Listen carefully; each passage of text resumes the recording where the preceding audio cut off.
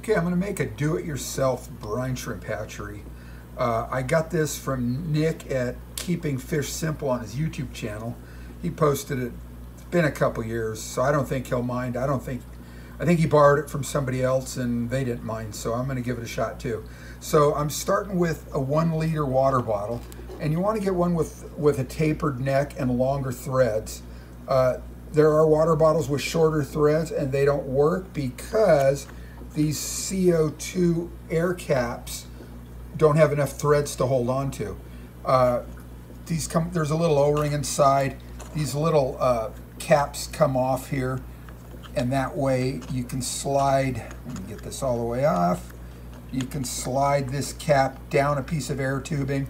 The air tubing goes on this little nipple. This goes back on with the air tubing inside, and that clamps down the air tubing for leaks and air, so it works anyway. And I got those from a vendor on eBay. I got 4 of them from a vendor on eBay. And you know, they may or may not come quickly. I think they came from China, so it may take a month, but I think I got mine in about 2.5 weeks. It just depends. You want a check valve, and you want to make sure the check valve is going the right direction when you install it. And this will come from the air pump or the air supply, your air valves, to one of the inlets on this. Either one works, doesn't matter.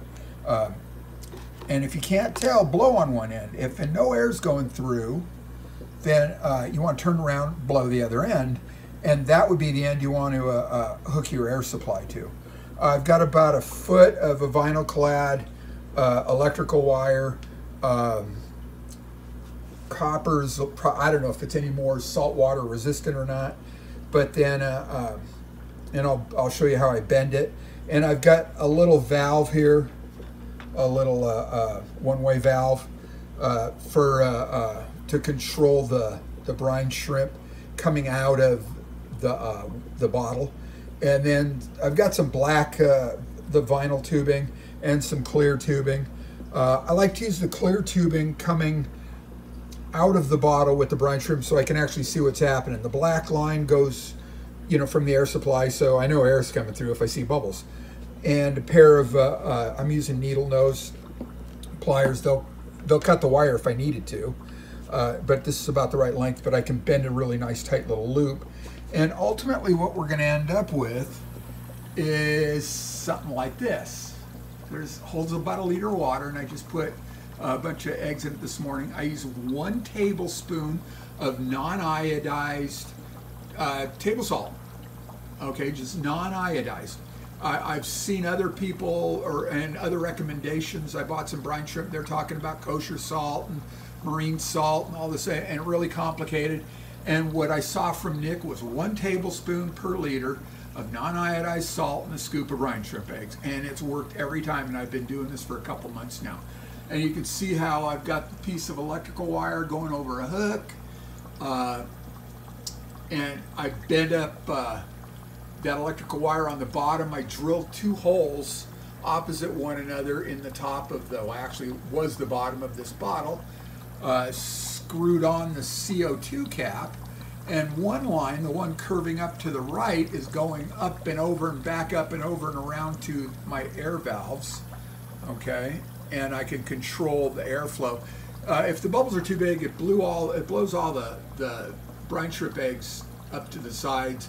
So I find myself shaking it a little bit to get them back into the water, or using an eyedropper or something, pick up water and shoot it around the sides to wash them all in. Eventually they stay there, they hatch, and then just the empty cysts are floating.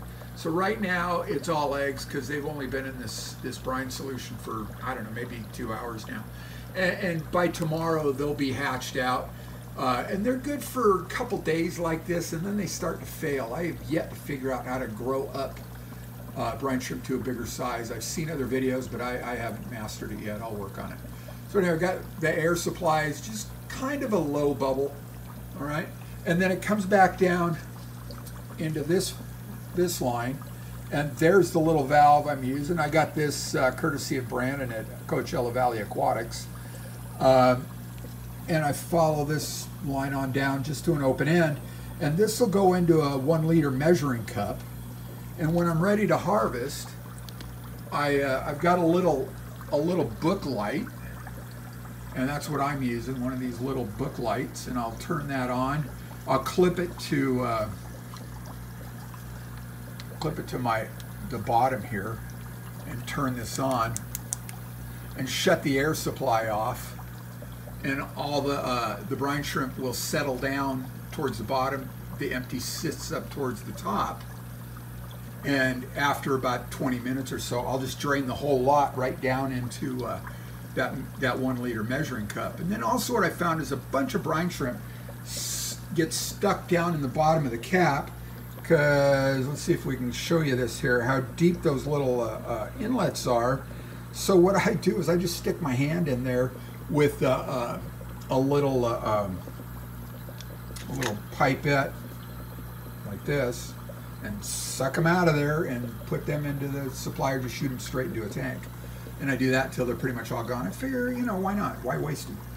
So anyway, I'll put one of these together and show. I already did. You can see that. So I'm going to let you go with that. And I will post this to YouTube.